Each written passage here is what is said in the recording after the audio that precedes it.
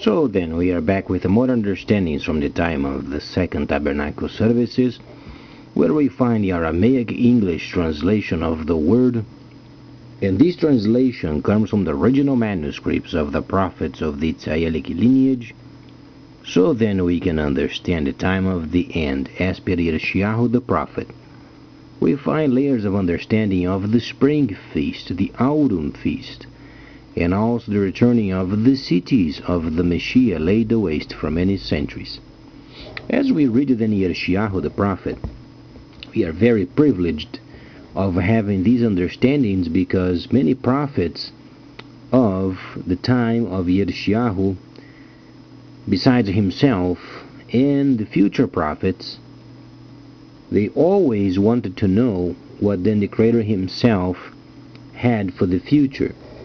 Every time I read myself the holy instructions, I'm truly amazed the amount of information the Creator has given, and also the precision of the holy instructions, and truly it is delightful of spending time in reading the Word. Let's then make an evaluation of what's going on in the world, because then we have a reference as far as Revelation, the 20th chapter, and then we must understand in what area of the time we are at. As it was explained before, in the 20th chapter of Revelation, it states very simply, "And I saw then the angel that descended from heaven, having the key of the pit and a great chain in his hand. And he seized the dragon, the old serpent, who is the deceiver and Satan, who seduced the whole inhabitable world, and bound him for 1,000 years." So then, let's understand what then Yohanan is explaining, because not only this, Yohanan is given then sections of the times and the seasons related with the Gentile level. Now, we understand the cities, when they are set and they are secluded, time is not counted in the holy cities because of the presence of the Creator himself. However, in a world we must be divided up by time. So then we are during the time of the Dragonic period. So then, the reason why then he starts with a dragon, it's because the dragon is the very time where the prophecy is at. Then he explains the old serpent, who is the deceiver and Satan. Deceiver simply means the time of deceit. From 1009 to 2009, there was deceiving in the earth. It was the only period of time that there was an absolutely total deceit.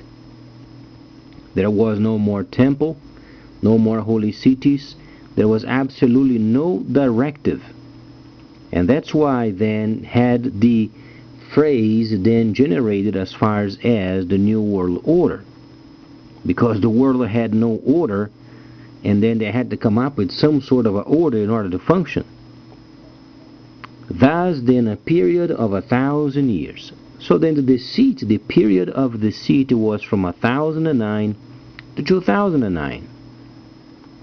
And the period of deceit has ended. We are then during the time of the restoration period regarding then tabernacling, and the Dragonic period as far as the world, or the Gentile level. Simply, dragon means precision. Precision of the trade, because Daniel was a tradesperson, and he explained that at the end of the 1,000 years of deceit, then knowledge would increase. Why then was 1,000 years of deceit? Because then he said his nation would be roaming the earth for a time. So then, because of these, then we are evaluating. Let's verify what's going on with Daniel the 11th chapter as far as Egypt. That's the headquarters of the Islamic State. It came out yesterday. A very specific article regarding then the Islamic State, once again decapitating people. There are a couple of Japanese who are then on the line. And then, obviously, when we observe these situations, there is obviously a statement they are trying to make as far as the world. But the point is, the holy instructions are given us very specific details as far as Egypt is concerned. Came out some 10-12 hours ago. The president of Egypt is going, obviously, of having lots of money set aside for infrastructure, even the rebuilding of the Giza pyramids. So this is going to increase a lot tourism, and most importantly, the Islamic State is going to make the headquarters in Egypt, because Egypt is the place where Hagar then was born. She was an Egyptian mate, and she then had a relationship with Abraham or Ibrahim. Thus then the sons of Ishmael came from Hagar. Not only this, but the great company named by Nestle, they are opening up factory over there, and this truly is giving us then the cleaning up of Egypt, and then set aside wars and started rebuilding then the country, mostly Cairo, because it's a very famous place throughout the world. Now comes the most important point of this and the example of the world. We understand China holds already 57% of the world's trade, and then they are making this trade also computerized, and they have even then the social networks only for trade. So the nations are truly linking up with China, and then ushering in this time of the Dragonic period. Other countries are simply sunk in debt, thieving, and because of these, the great examples are then obviously drawn from Great Britain.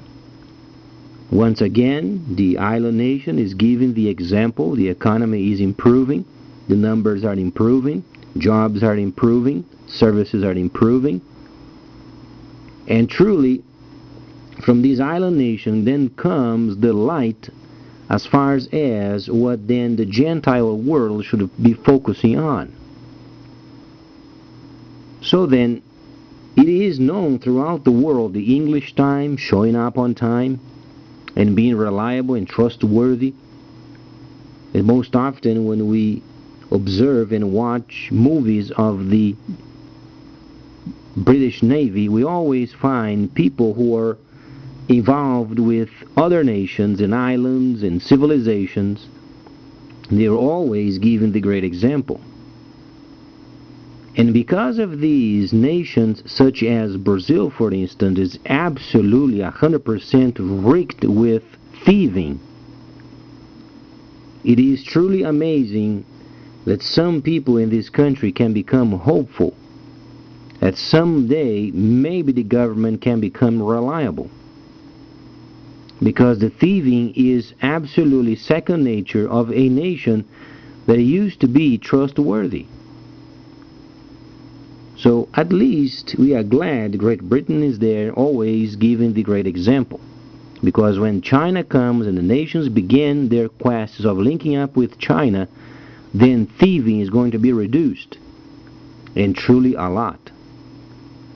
So then, the Dragonic period is coming. We are in Daniel, the 11th chapter, verses 8 and 9. Egypt is obviously cleaning up itself. A great company named Nestle is opening up trade over there.